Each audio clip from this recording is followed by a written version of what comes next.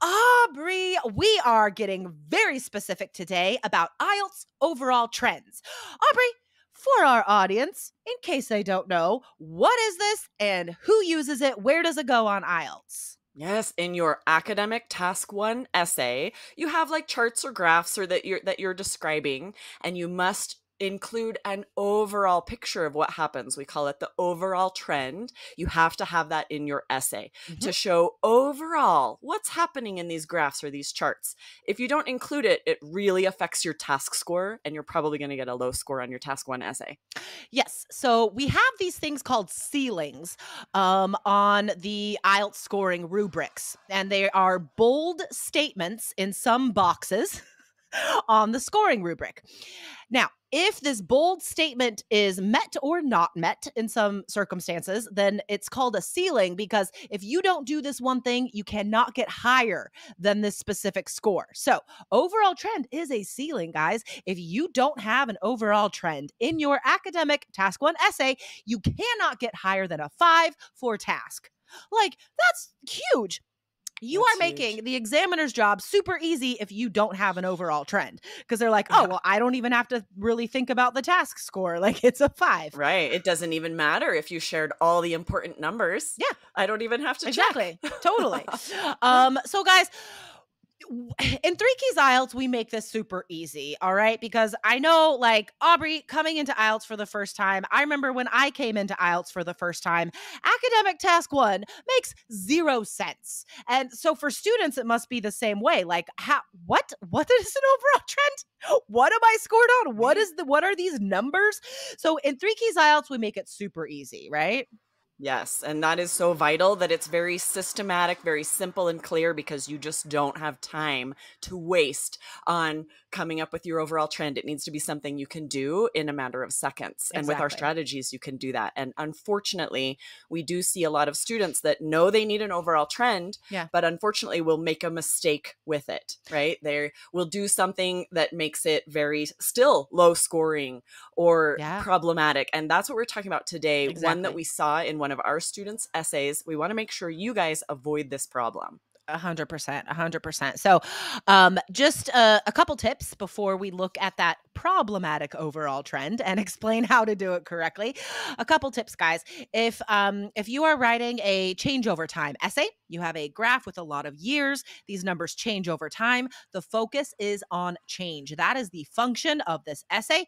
It is also the function of the overall trend. So you say overall, what changed, right? Overall, this had the biggest change. Overall, this had like 0 change, whatever.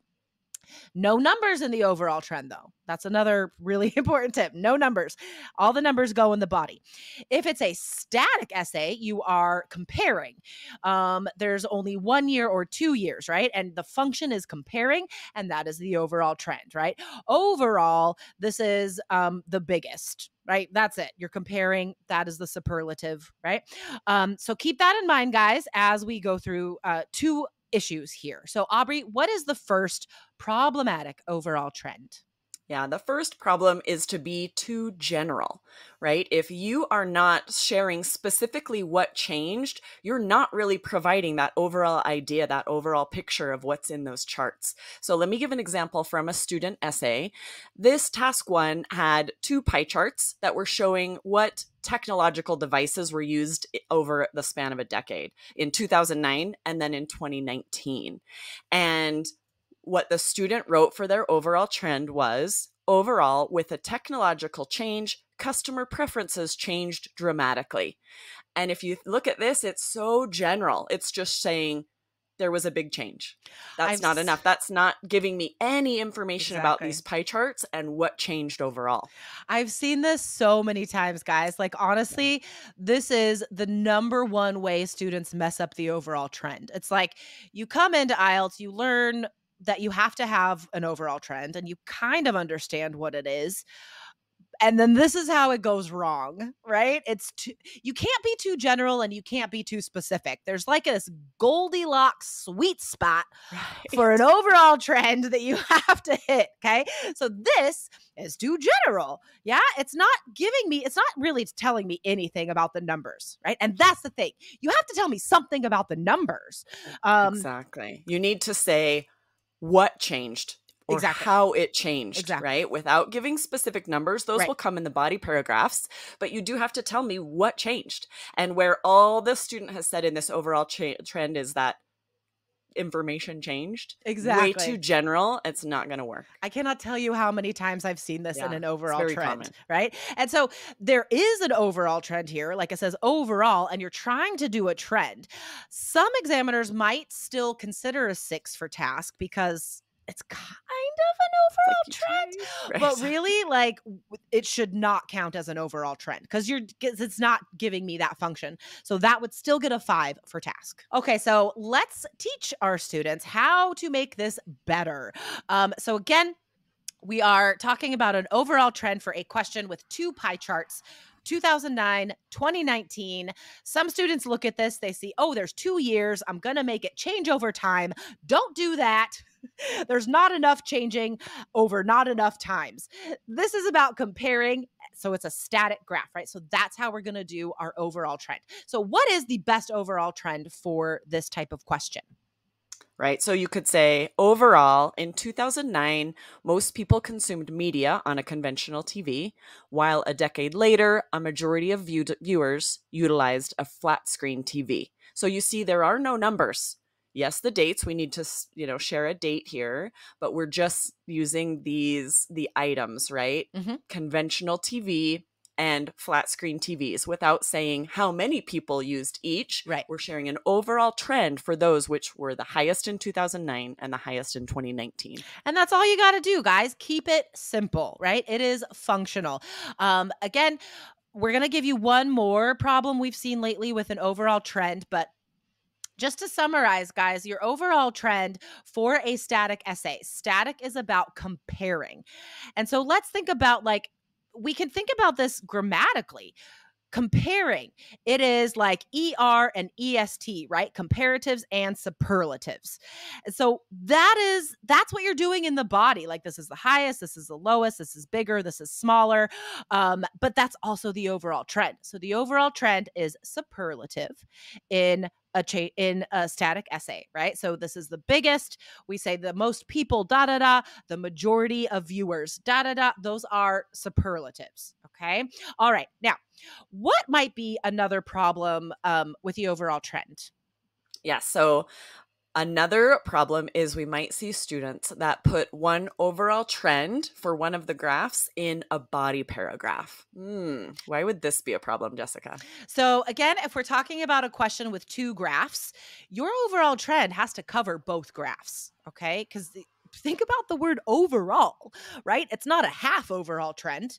Wait, it's not a half trend. It's an Right. overall. It's not an over That half removes the trend. overall aspect, right? If you're sharing the trend for half of the information, all of a sudden there's no overall. Overall's out Exactly. the window. Yeah. Thank you for translating my weird brain. You're welcome. So here's the deal, guys. I just had a class and I was reading the student's introduction, and there wasn't an overall trend there. And that's so automatically I'm like explaining, if you don't have an overall trend, you're going to have to get a 5 for task.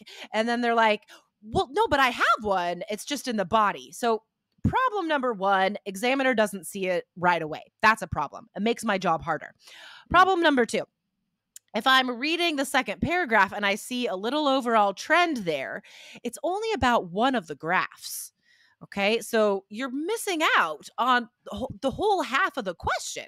So again, that doesn't count as an overall trend. You're only describing one thing in the question.